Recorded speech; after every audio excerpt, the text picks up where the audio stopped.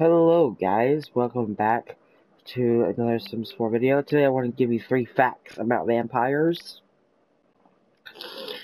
And yeah, this is really cool. So number 1 is that quite evident that they probably don't have reflections because, well, vampires don't have reflections.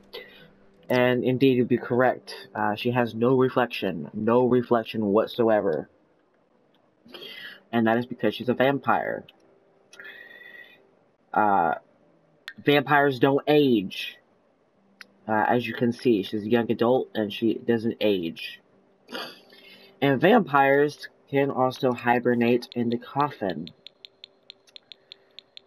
So you have like 3 sleeping methods, but you can do a vampiric slumber, which is like sleeping on the bed, a nap, or a hibernate. A hibernate means basically like they sleep and they get their vampire energy up, but at the same time, none of their other needs will decrease. It's kind of like if your werewolf is rampaging because their needs don't decrease while rampaging.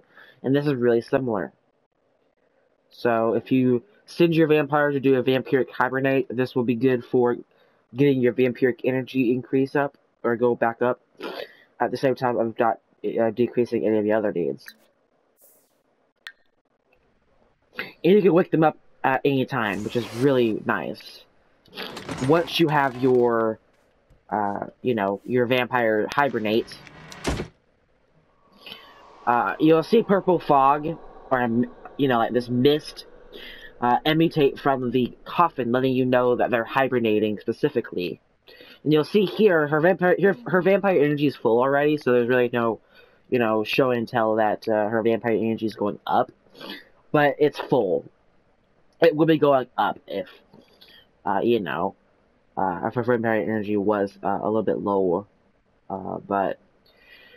So yeah, that is 3 facts about vampires in The Sims 4. I hope you guys enjoyed.